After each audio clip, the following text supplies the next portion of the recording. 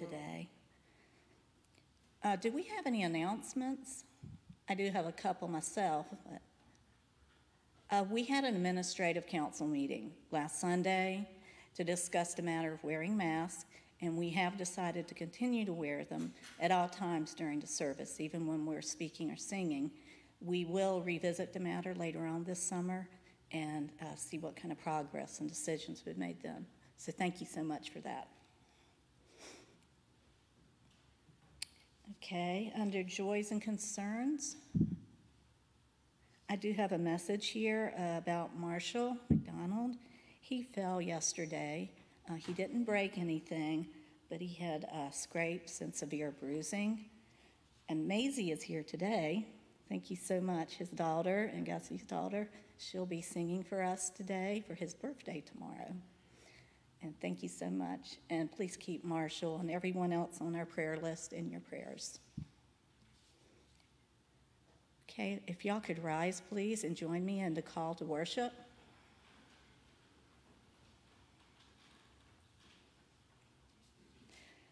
Let us praise God the Creator.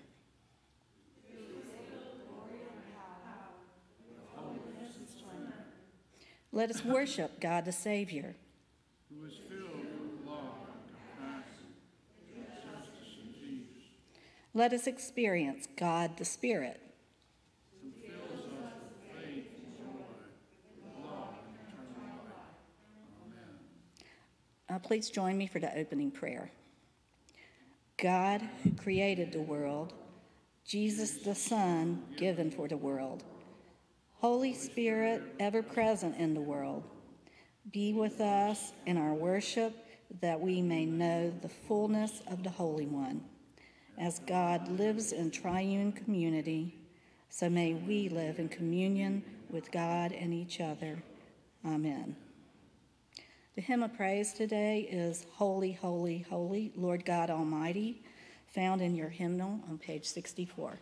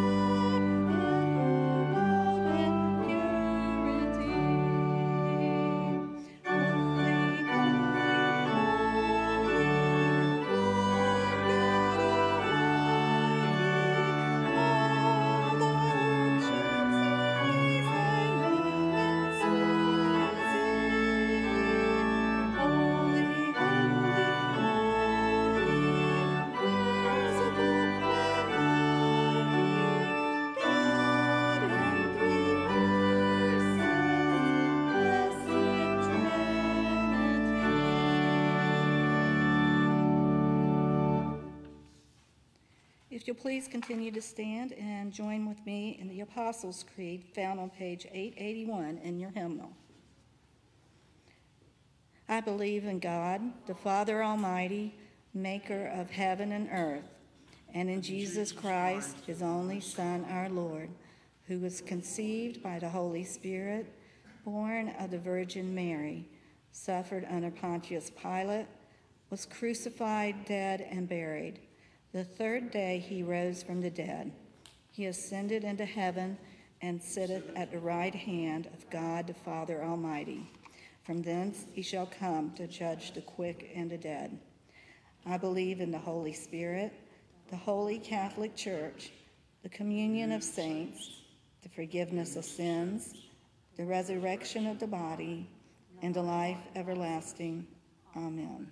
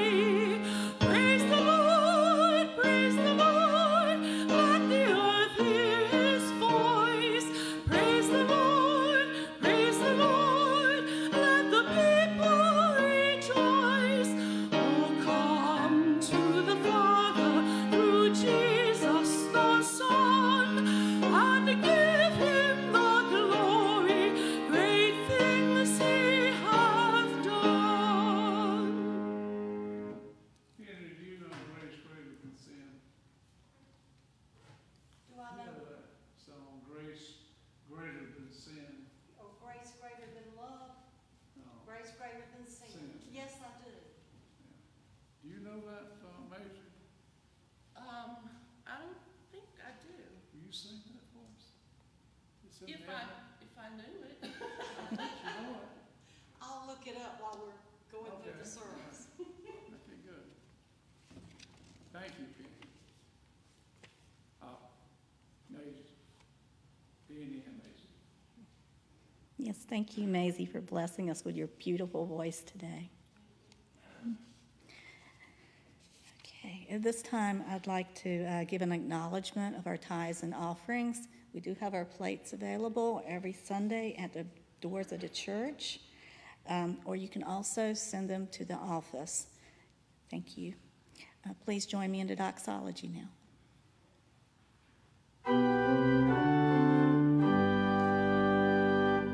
Praise God from whom all blessings flow. Praise God, rejoice and sing aloud.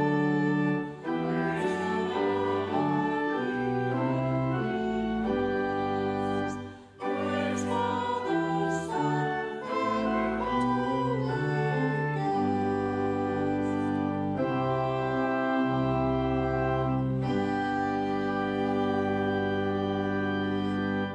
And if you'll continue to stand while we say the Lord's Prayer. Our Father, who art in heaven, hallowed be thy name. Thy kingdom come, thy will be done, on earth as it is in heaven. Give us this day our daily bread, and forgive us our trespasses, as we forgive those who trespass against us. And lead us not to temptation, but deliver us from evil. For thine is the kingdom, and the power, and the glory. Amen.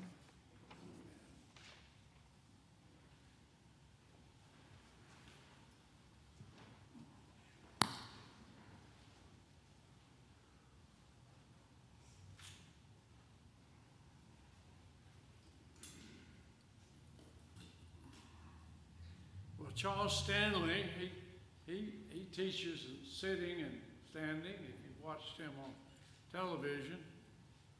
John Wesley, the founder of Methodism, he preached seating in a sitting position.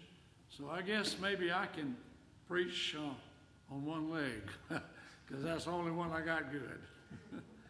But it's good to be with you again. And, you know, I was asked to come 3 weeks ago, and I prepared a message, and then I found out that it was Communion Sunday. So I had to put that message away and do a new communion, a new service for communion. And then I was asked to come again.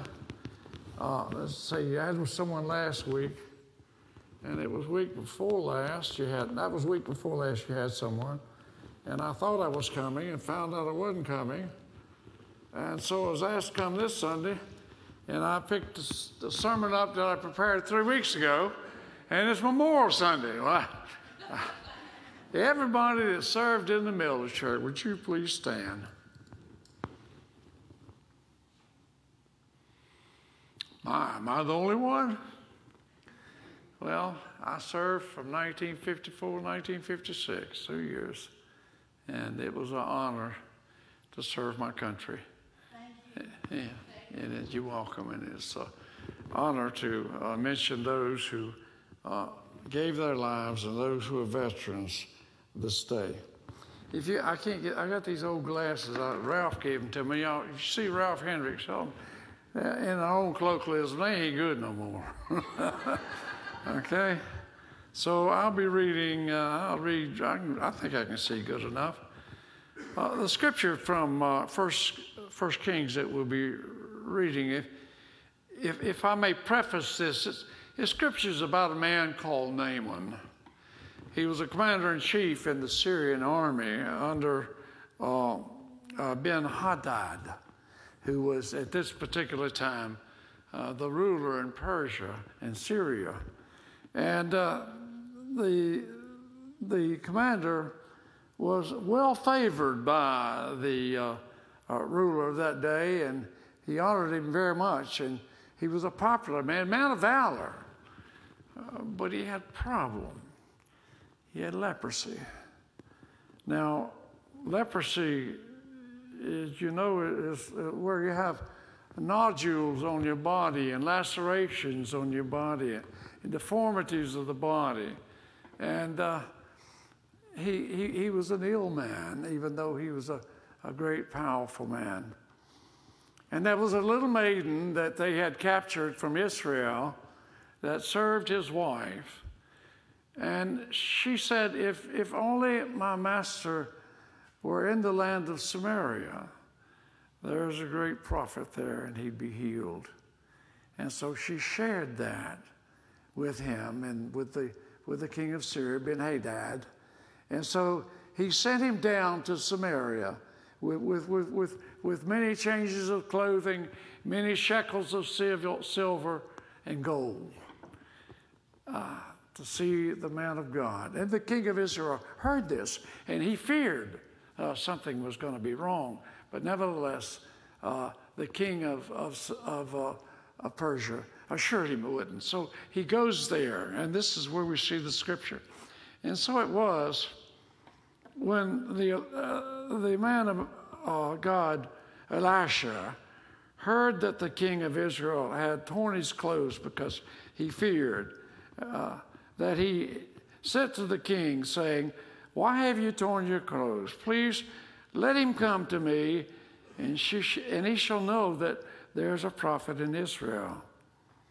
And then Naaman went with his horses and chariot, and he stood at the door of the house of Elisha. And Elisha sent a messenger out to him, saying, "Go wash yourself in the Jordan 7 times, and your flesh shall be restored to you, and you shall be clean." But Naaman became furious, and he went away and he said, "Indeed, I said to myself, he will surely come out to me and stand and call the name of the Lord his God, and wave his hand over the place and heal the leprosy. Are not Abanah and the Pharpar, the rivers of Damascus, better than the waters of Israel? Could I not wash in them and be clean?" And so he turned and he went away in a rage. Childish. And the servants came near and spoke to him and said, "My father of the prophet, he had told you to do something. If he had told you to do something great, would you have not done it? But here, how much more, how much more then when he says to you, wash and be clean?" And so Naaman went down and dipped 7 times in the Jordan River, according to the saying of the man of God. And the flesh was restored like the flesh of a little child. And he was clean. And then for the New Testament scripture reading, if you'd turn over there with me, please, to the Gospel of Luke. And we read, beginning in the 7th chapter, verses 24 through 34.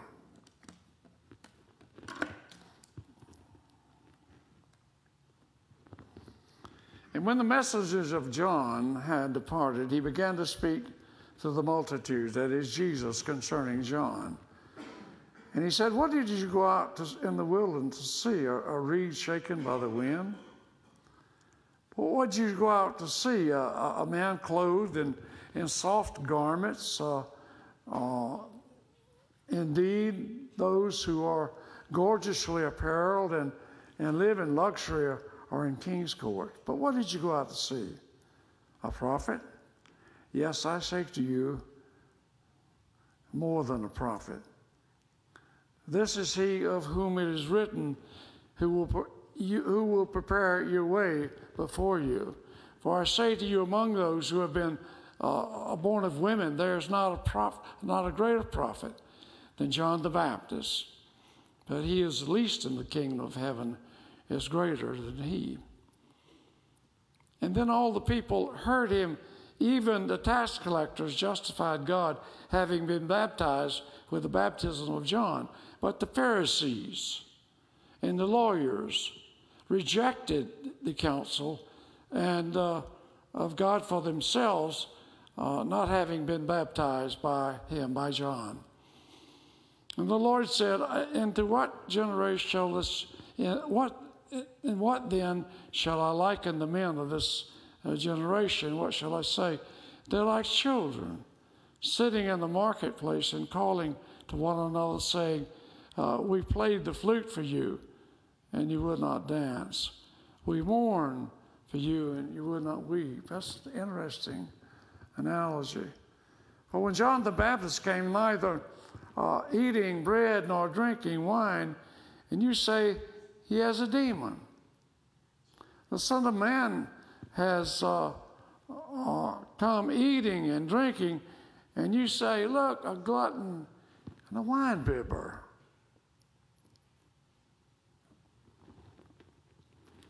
A friend of tax collectors and sinners. But wisdom is justified by all her children. Then one of the Pharisees asked him to eat with him, and Jesus went to the Pharisee's house and sat down and ate with him. And behold, a woman, this is not in the scripture, behold, a woman in the city who was a sinner. When she knew that Jesus sat at the table in the Pharisee's house, she brought an alabaster of fragrant oil, and she stood at his feet, weeping, and began to wash his feet with her hair. May God add his blessings to the reading and hearing and understanding of his word. May we pray. Heavenly Father, may the words of my mouth and the meditations of thy heart be acceptable in thy sight. In Jesus' name, amen. This may not be a particular popular message this morning, but it is the truth. And the truth always prevails. Have you ever heard the statement, or perhaps uttered it yourself to someone else, you're the most childish person I've ever seen? You ever heard that? Ever uttered that? Jesus pointed out that there were some adults, some aspects of adults that are like children, always disagreeing. People to whom no matter what was suggested, they didn't want to do it, and no matter what was offered, they could find fault in it. You know, there's always, not only in the church, but anywhere in a community meeting, there's always a person who is against it. In other words, there's always that one person who just don't agree and against it. There's a story told, and this is not a race relation story, but years ago back in an old Negro church, there was a man by the name of John, and he was always against it. The pastor had a meeting in the church, and he said, it's been brought to my attention that we need to get some chandeliers for the church. Well, everybody voted for it except Brother John. And the pastor said, Brother John, everybody wants it. Why do you do not want chandeliers in the church? He said, well, Reverend, first thing, there ain't nobody in here spell it. And the second thing, there ain't nobody in here that knows how to play it. And the third thing is we need some lights in this church. See, people just sometimes don't understand. Maturity does not relate to our age. We have all known perhaps far more than our parents. But we have seen people in their 50s and 60s act like infants. I've experienced people like that. Maturity involves responsibility for our actions, caring about someone else, besides ourselves and facing up to reality. And we don't need really a psychiatrist to tell us that within all of us, whatever age you might be here this morning, there lurks a little thumb-sucking, frightened, dependent child just waiting to pull us back into childishness. It's in all of us.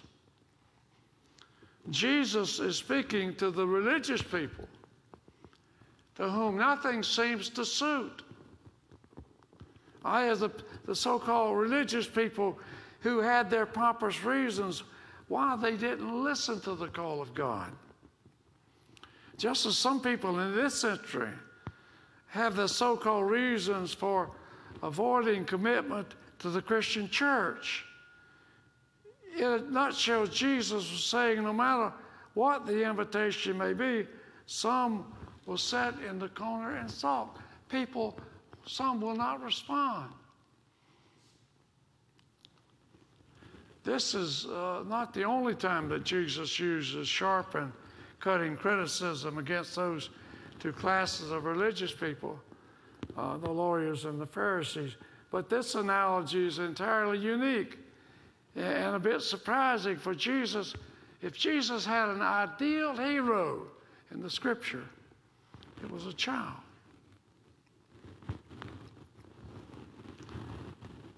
But he could find no denunciation too bitter about childishness. Childlikeness is one of the most beautiful characteristics that a human being can have. But childishness is one of the most ugly and most repellent that a person can have. In order to illustrate how those decent, cultured, and scholarly gentlemen and childish gentleness tells us this parable to show a group of boys and girls who have gathered to play. Now, to play is something as natural for a child as breathing. Play to a child is a genuine joy. And we don't see that a whole lot anymore. Some of you are old enough to remember Kick the Can. Remember that? Cowboys and Indians. Red Rover, come right over. Hopscotch. Hide and seek. You don't see that anymore. That is childlikeness. Even though it does not concern a child, play is a means of physical and mental and moral development. If your child doesn't play, something's wrong with the child. But in the parable that Jesus tells, these children are not playing, they're angry at each other. And they're quarreling with one another. They're unhappy individually and even adding to the unhappiness of the entire group. One group wanted to play funeral, and they said, no, it's too sad. And I said, well, let's play wedding. No, I'm too glad. We just won't play at all. We're just going to fuss and be unhappy. And you know what Jesus said? He said, you religious people are just like that. What a denunciation. It was here that Jesus reminds them that a prophet of amazing power had come among them, calling men to repentance. And he didn't spare any wrongdoer, whether he was a social nobody or whether he sat on the throne. You know, Herod, he condemned Herod for marrying his brother's wife. He lost his head for it. But that was a preaching of John the Baptist. John was not only stern and forbidding in his message, he didn't dress in style.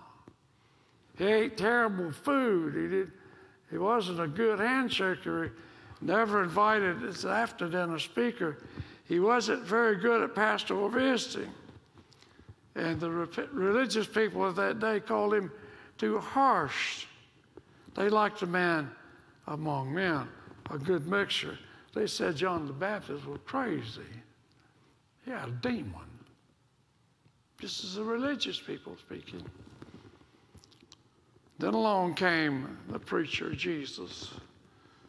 Completely opposite. He too called men and women to repentance, but he did it in a way that was winsome and sweet as honey. He didn't emphasize what you had to give up to enter the kingdom of God, but rather the fullness of peace and the joy that repenting would attain. He lived among men. He elbowed by the crowds. He had time for lepers. He had time for prostitutes and little children. And look how he treated the woman at the well, the woman caught in adultery. How unjudgmental of Zacchaeus. And Jesus was good at pastoral visiting. He was constantly going to dinner with folks in some homes where he was honored to go, others where it was a disgrace. Some homes that he went into, he was welcome. Others he was insulted with an atmosphere of suspicion and hate. But he never refused an invitation. But what do the religious people say about him? He's too common. We don't particularly like him. He's a wine bibber. I'm going to have to ask if you'll bring that, if I finish this message, because I am hurting, if you bring that stand up here, that musical stand, and let me sit down.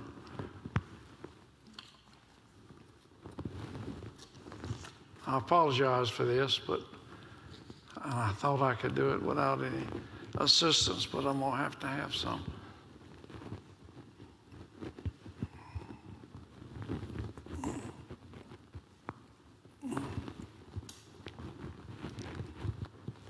Yeah, if we could just move this up here and put that right there. Let me put my notes on it there. I'm going to sit right here. I've seen Charles Stanley do this. This is good right here. Thank you. Just bring it to me. You can put it right here. That'd be fine.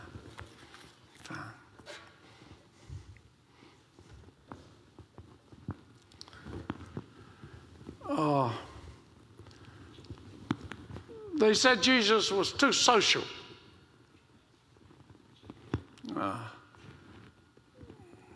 He's a gluttonous of a man, a drunkard, a wine bibber, a friend of publicans and sinners.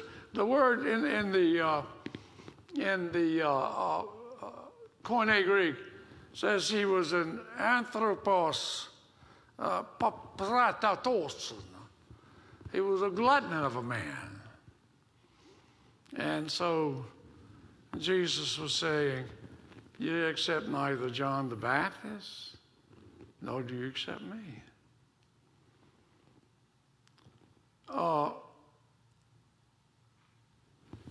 The question is, what was really behind the refusal to accept either John or Jesus? The answer to that, I think, is they rejected the counsel of God, the scribes and Pharisees, for their own selfish reasons.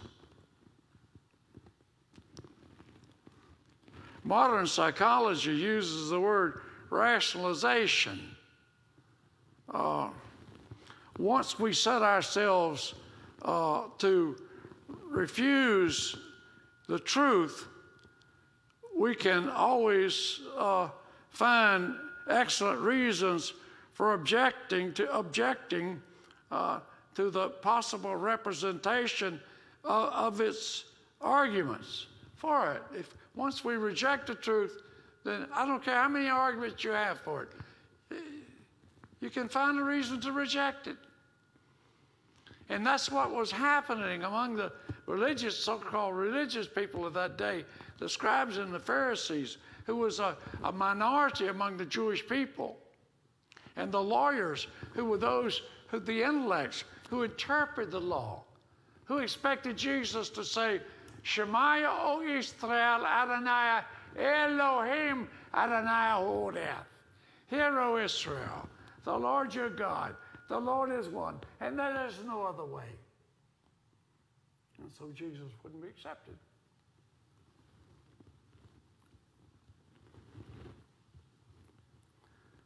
Sometimes we reject it even to the extent that we feel we're right. Remember Nicodemus, who came to Jesus at the cross, who rejected him that night. Remember the Apostle Paul. He was against the gospel of Jesus. He held the coats of those who stoned Stephen, the first martyr to death. He had orders to go to Damascus and bring the Christians back and assassinate them. He thought he was right, but he found out he was wrong on the road to Damascus. You know the story.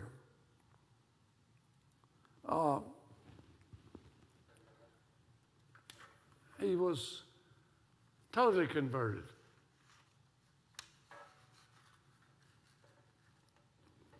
Sadly, this childishness that I'm talking about, this conservative and this liberal aspect of the gospel, has spilled over into the church, as Jesus is speaking here. It's not only what we've been experiencing in our society since this pandemic, what has come out.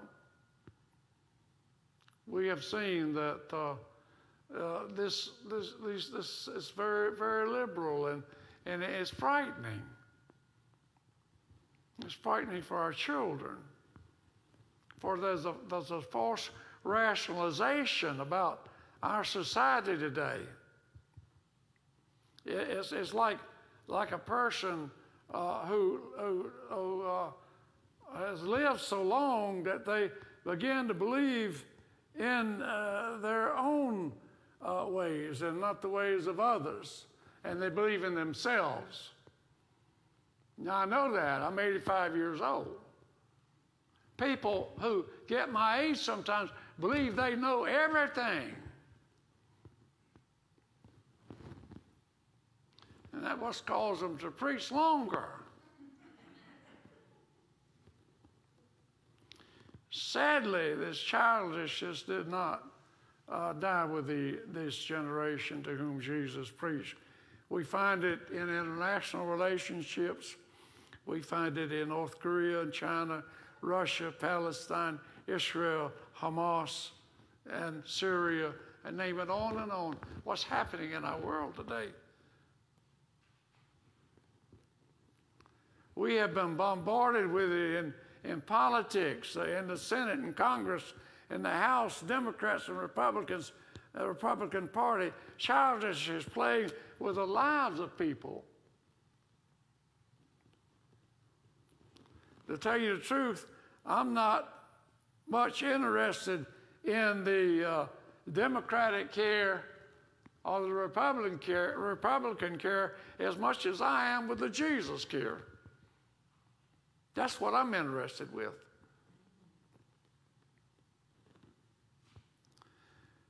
Here, Bill James Locklear used to say when I'd hear him preach, where the rubber hits the highway.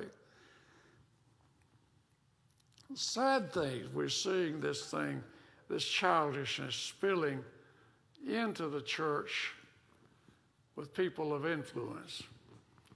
And I agree, I'm talking about the church, not just church. I'm talking about the United Methodist Church. Look what's happening. And I agree there's a lot to criticize about the church. There's a lot to criticize about the local church. But what I'm trying to say, how much of it is helpful and constructive? If you have a helpful word, give it. We need it. For most all churches are falling short. But if you have been unwilling to give anything better to offer than destructive criticism, while you yourself refuse to play the game, and it's not a game, but it's an analogy. Why? Chances are that your criticism is only a smoke screen to hide your own childishness. And that's what's happening in our conferences and the international church. What lies behind this childishness that keeps us from playing the game? You using that analogy. I realize that the church is no game, but let's use that analogy. Maybe some are just too spoiled to play.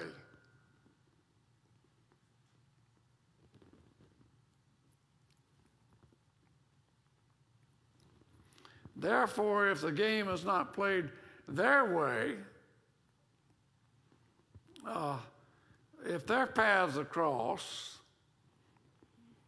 their pet views disregarded, they just want to take the ball and go home.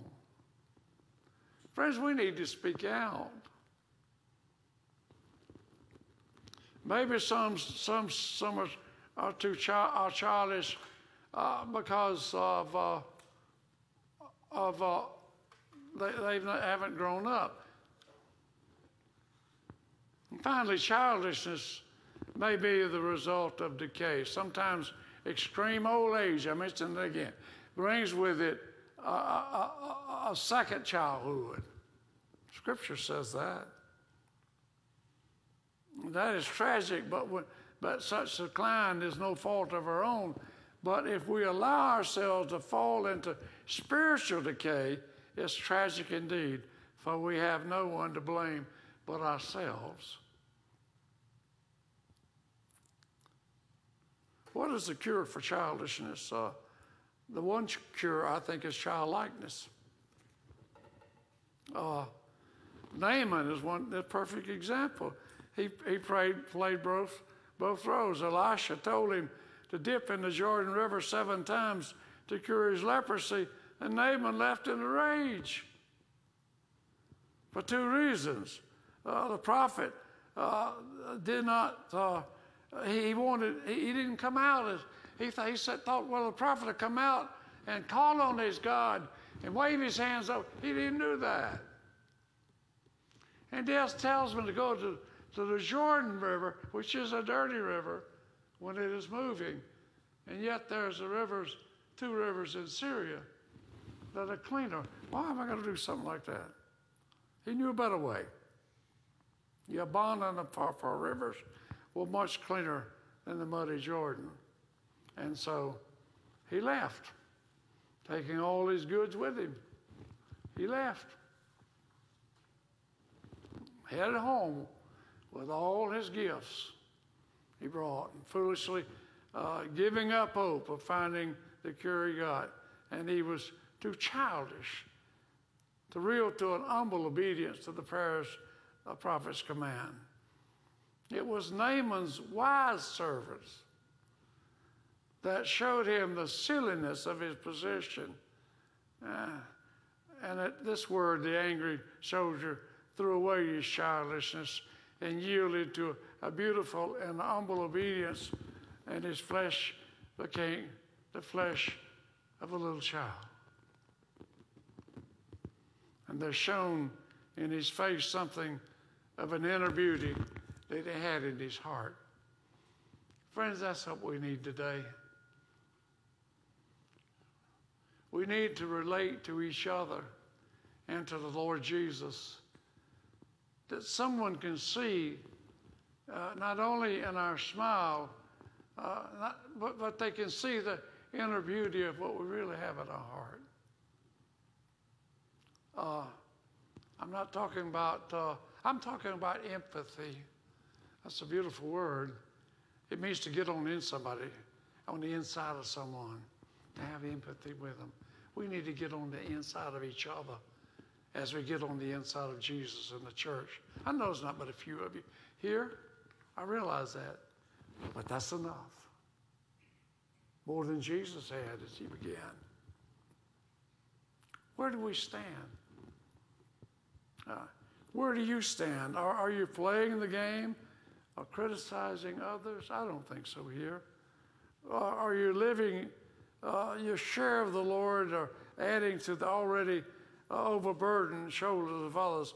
Are you entering God's purpose for your life, or are you thwarting God's purpose for your life? You have to investigate your life. You think it were the Lord to speak his mind about you and me, what would he say?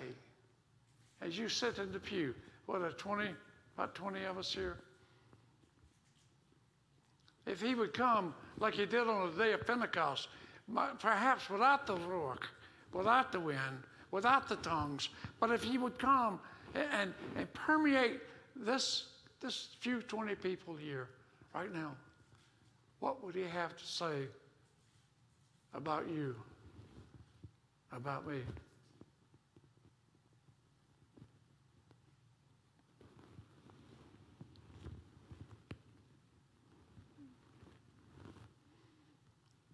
No one can answer that question but you. But this we must realize, it is truly as we play the game to the purpose of Christ that we can finally be saved. Just answer his call.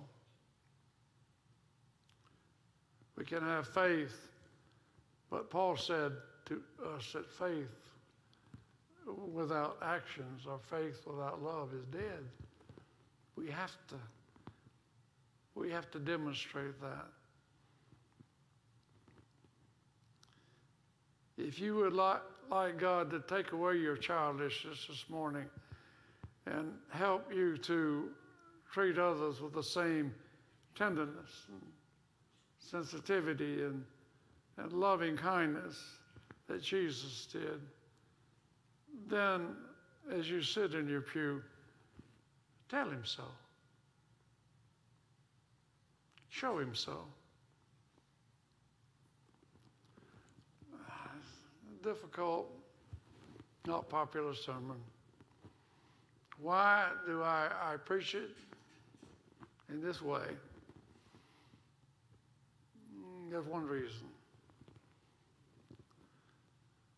My father once said to a young man, what reason do you have to marry my daughter? And he said, I have no reason. I'm in love.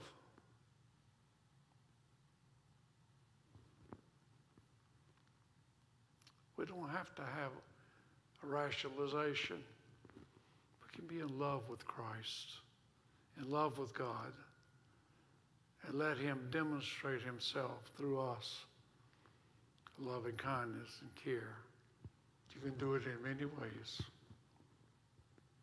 I find the way I shared with Todd, I found a way to do it that pleases me. You remember, Todd, I told you about giving the money.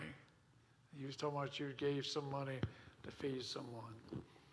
This church gave me $100 last time I preached here. I said, I don't want to receive any money, but if you give it to me, I'm going to give it away.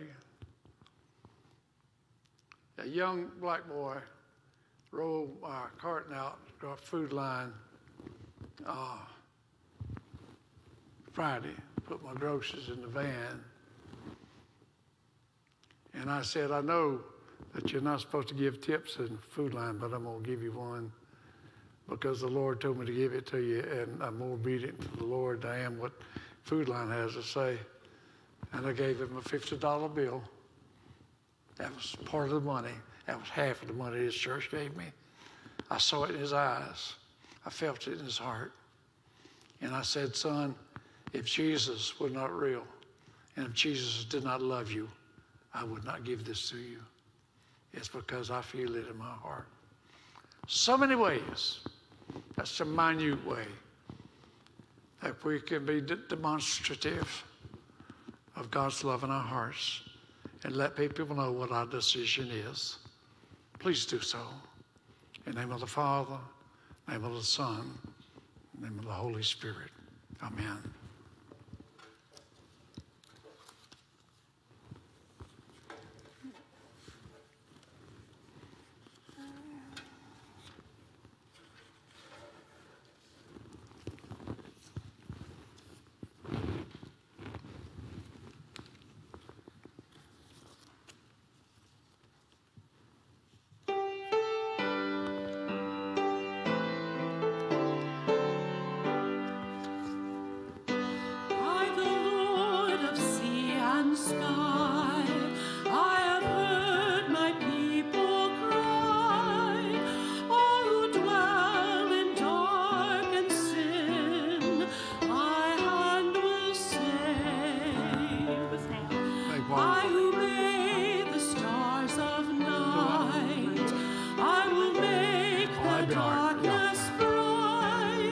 Thank you.